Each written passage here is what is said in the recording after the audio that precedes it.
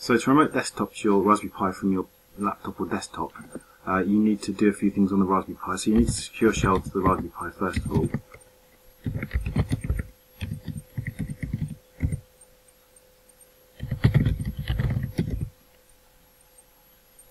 And you need to go to the root user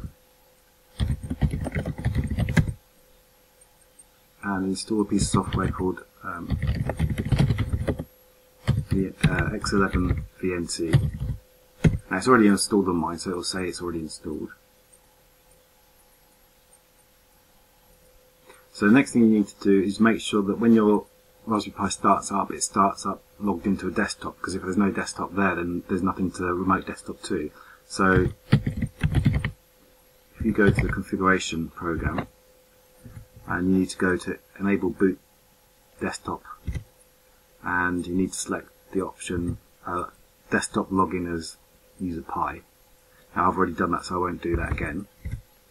And then the third thing you need to do is edit a program in the boot directory called config.txt. This is just so you can set up the resolution you want to come up when you run a remote desktop in. So I've set up 1024 by 700.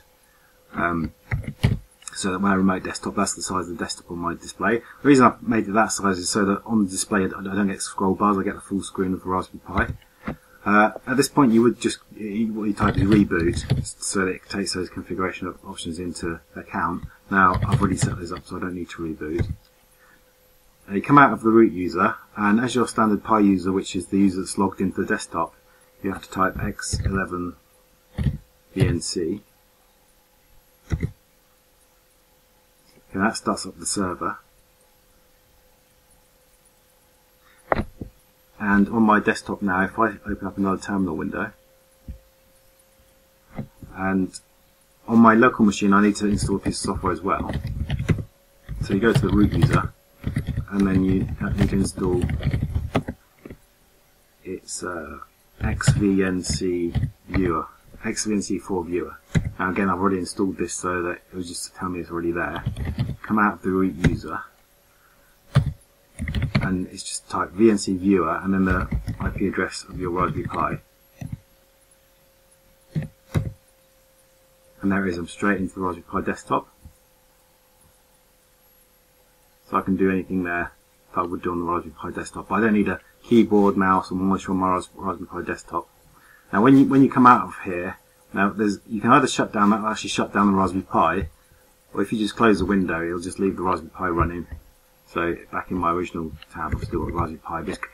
You have to start up the server each time you want to run. Now another option is, which I recommend using, is when you start the server, do minus use pw, and then we use a password. Now I've already typed in the password, so it remembered what it was, but it'll ask you to type in the password you want to use, and then when you come to actually open up the remote desktop, it'll say, what's the password? So you type in the password, type in the password, and then you get into the desktop.